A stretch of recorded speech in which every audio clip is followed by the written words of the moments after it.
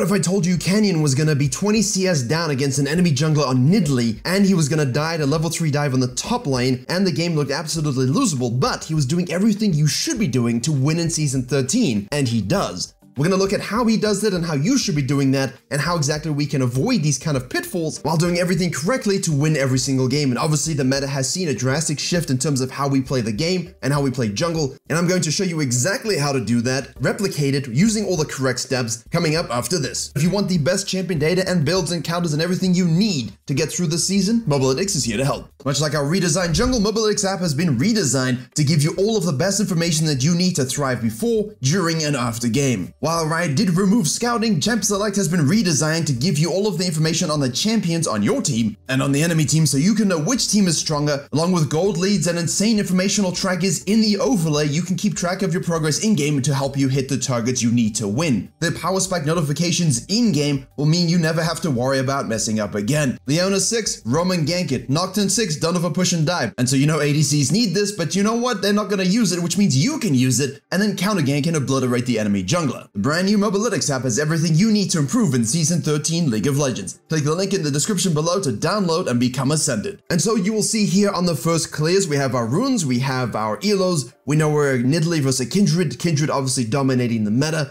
What's going to happen is we know the Kindred starting topside, and Canyon's going to do one of the brand new clears. That's actually not a new clear, it's an old clear, but it is a new clear that is being used in the meta to dominate the bottom lane. It is Red Raptor's Krugs into the bottom lane. What is the downside of this particular clear though? Well, if the enemy champion was starting on the top side, much like this Kindred is, historically what would happen is they would just vertical jungle you. They would go over the walls, they would take your top side, and if you had no prio or the gank didn't succeed, you would not be able to actually go into their blue side. The downside now for the enemy jungler when you do this in this season is that you have a 20% damage reduction when clearing the enemy jungler's camps. So you can't exactly flex into vertical when you're just going to take so much longer to actually clear it. And if it's warded and they see you and it's a Nidalee, they're just going to collapse on you and you cry and you die. So what you take away from this is please look to do 3 camps into ganking in a logical way should you play an aggressive jungler. The Kindred was doing Red Raptor's Gromp, and because nothing really materialized due to obviously the mid lane and the support ganking the bot lane at level 1, they are able to fall back to their blue, their wolves, they can take the bottom scuttle or they can flip to the top side. But what we're going to instill in you this game, hopefully, is the eyes up jungling approach. Not ostrich jungling with a head in the sand, AFK farming, you need to look.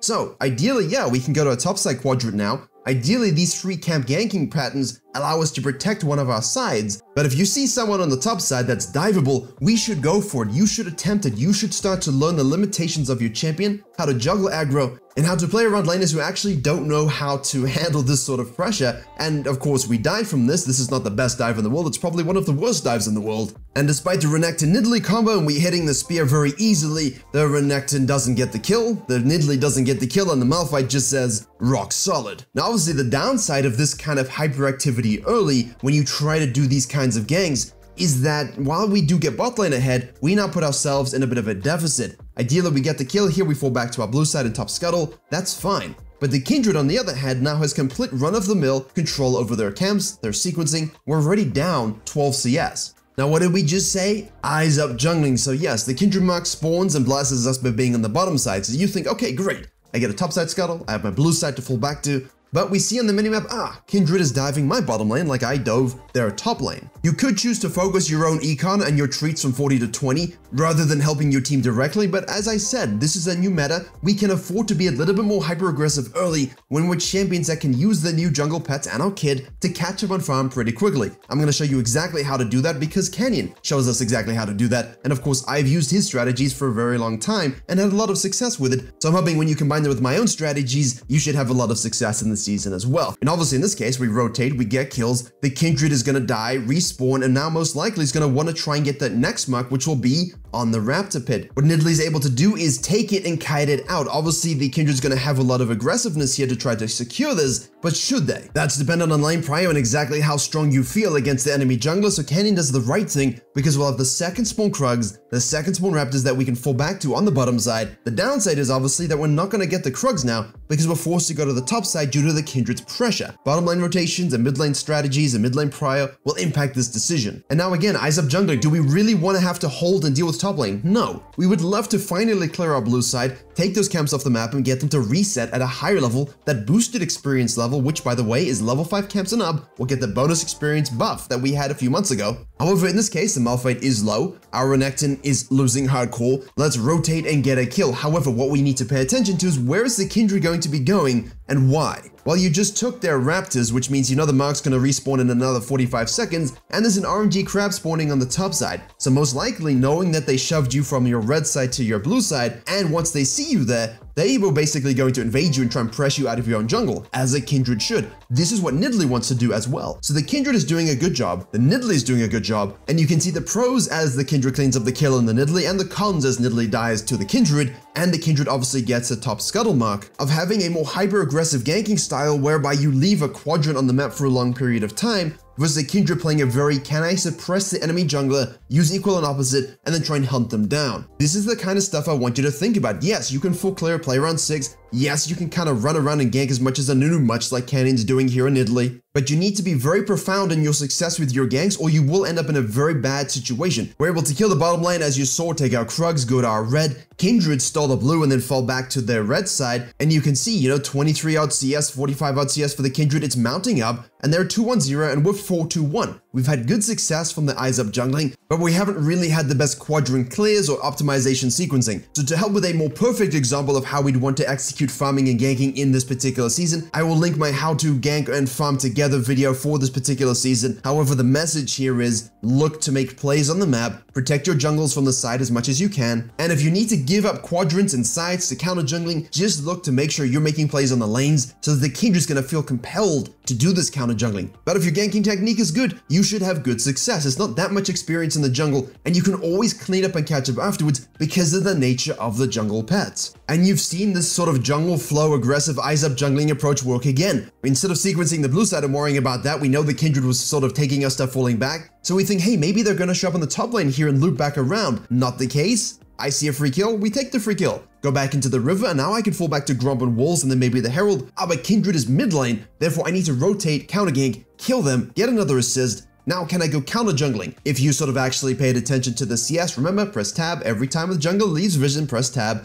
add up their CS, how many camps did they take since the last time you saw you, where did they come from, which camps are most likely taken, and then you can avoid all of this sort of running around looking for things to counter jungle because you know where they're going to go, and in this case, they're going to the bottom side, which means we get an absolutely free Herald. And if you know anything about anything, you've been watching the gameplays on my other channel and you would know that we're talking a lot about goon squatting, the Zac video, the Shaco video, looking to gank mid lane so that they can get ahead so that you can 4-man dive bottom lane. Canyon knows this, which means instead of doing our Gromp and Wolves to finish those and kind of reset, we reset after the Herald, knowing the Kindred's going to be on the bottom side. Yes, the vision confirms it, but as I said, we don't really need the vision to confirm it if we're tracking properly. And we move directly to counter gank it. Don't go farming, don't finish your blue quadrant, don't go topside. I mean, you can gank the Malphite, you can use the Herald top lane, but we kind of want to suppress them because they already have like a 30 CS lead, 19 treats to our 27. If you're going to play like this a bit more hyper-aggressively and not a bit more slowly with the quadrant clears, as I mentioned, both are exactly how we want to play. It's just called Eyes Up jungling to look for the next best play on the map at all times. And I want you to think about that and say yes to the opportunities that the map provides you and not, no, I need this Gromp.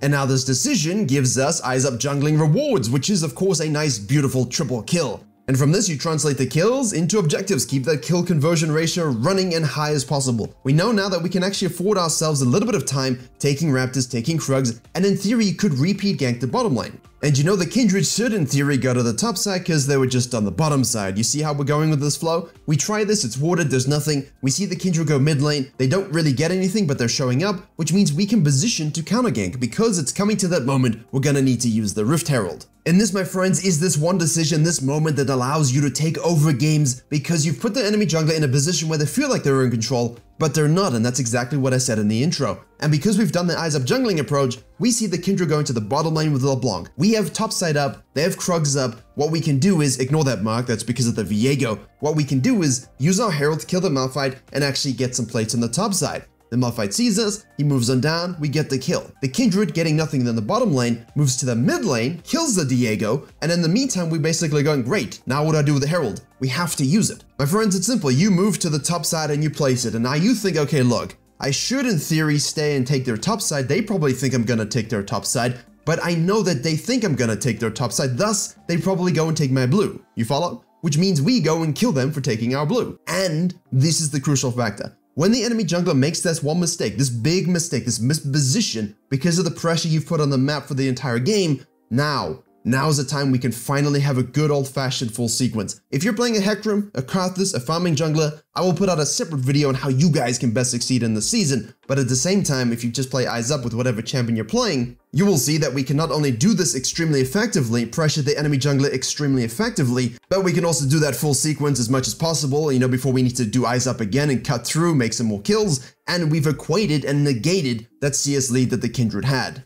And the next phase of taking over games and basically closing this out is what I've basically lacked a term for this whole time. When people say, how do I close the games that I have a lead on? I'm going to call it now the swoop method. Welcome to the swoop method. This is whereby we stay out longer using an extended sequence, right? We don't go back to base just because we have 1,000, 2,000 gold. You keep looking for the next play to be made in the river up. You keep looking for the next play to be made in the river to their jungle. And we keep shadowing our laners. Every time they overcommit, we make the kill, we make the pick, we take the raptors, we swoop back across the mid lane, we help them push a tower, we go back into the river, we try to take their camps, we kill them if they try again, and you keep chaining this together, fall back to your camps when you need to, but you're always hovering the mid lane, the siege, on the tower that's the next to be taken. Obviously, Canyon likes to push this to the limit in terms of concept and just basically does a YouTube challenge, stacking up like 5, 6k gold. I don't advise you guys to do that. You can definitely base a little bit sooner. But the ultimate goal is here, take your river lead, forget your camps for now, push into their jungle, don't let them get anything for free. If they try and shadow and gank on your team, you're there, you kill them, you keep trying to push that tower down as best you can. Obviously here they're having a bit of difficulty and Canyon will fall. If you don't exactly die here and you still can't get the mid lane presence and you've gone back to base, whether through death or through voluntary pressing of the back button, remember when you leave the base here, take your camps in relation to what your team wants to do. If they're going to try and shove down the tier 1 immediately and it's looking to be a bit of an ARAM, you can go Grump, Blue, Wolves, and then you're pathing towards them, and then you can see, do I need to cut in and actually shadow the situation as Canyon does? If no, alright, then I can take my bottom side camps and loop back around. You could look to split push yourself and create sort of macro pressure there, but I don't always advise doing that in lower elo games unless you are insanely strong and potent and force like 2-3 people to rotate, and then you can kind of either just kill them or, rotate to join your team once one guy shows. Now you have numbers. In this particular regard, the principle is the same as we were talking about. Keep trying to make a pick, keep keeping them out of their jungle, deny them as much farm, as much experience as possible, and they're just going to stagnate. Eventually, someone will miss position trying to make a play. If they send 4 top tier split pusher, now we can try and really force the issue and take those towers. The pressure will eventually have to go somewhere, and the enemy team just doesn't have the patience, the discipline to actually try and win out these games. That's why it's so important as you watch the footage of Canyon winning this game to ensure you understand the aggressive nature of eyes up jungling, but also when exactly to farm and when, you just have to be in the lanes to prevent the fires. Champions that can really thrive in this strategy obviously are your Graves, your Kindreds, your Nidalees, but in the best junglers video, any jungler there, even if they want to sequence and play, can react to hold lanes, pick up kills, can react to counter ganks to pick up kills. Take a kill top lane, right, I want to do my top quadrant, but hey, there's something in the mid lane, let me go do that, right. Now I want to go back to base, but they're dead, so I can take a Herald. Hey, now I could take my blue side quadrant, but they're Kindred spawning and they're gonna dive my bot lane. I should just base and counter gank it and then take the dragon. From this, I can invade their jungle, I can fall back to my jungle and gank bot lane again. You're seeing how the flow develops when you just look for the next play possible before you think about your de facto farming. And obviously, thinking about the farming is important, but with this, you should still have 6, 7, 8 CSPM very, very easily when you take their stuff and also fall back to yours in an intelligent way. Use your standard Baron baits, use your standard Baron fights, and then shove it down and win. Eventually, patience will always win, intelligent pathing will always win, and those who do not panic when they're down 20 CS in a rougher game, especially when they're getting kills, are the ones that are gonna come out ahead. If you want a bit more of a nuanced view on exactly how to counter junglers or the best junglers that you need to actually survive in this meta, the videos on your screen should do you justice.